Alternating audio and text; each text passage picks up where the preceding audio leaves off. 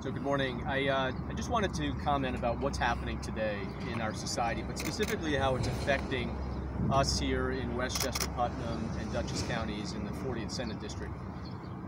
Our world, and certainly here in New York, is literally collapsing.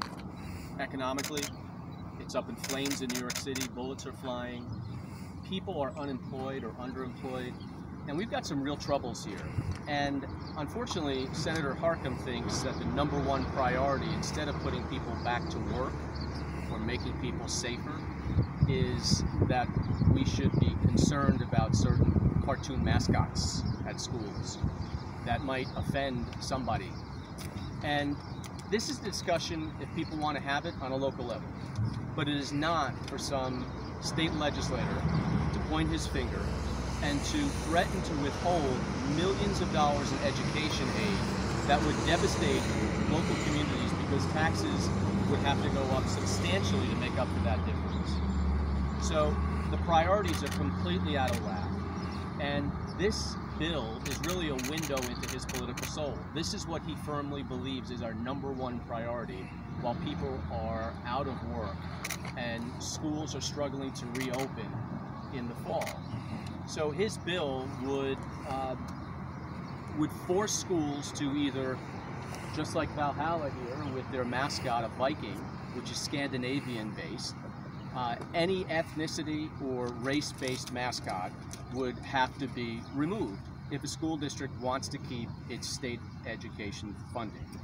That is completely ridiculous and insane and very detrimental to taxpayers in our communities.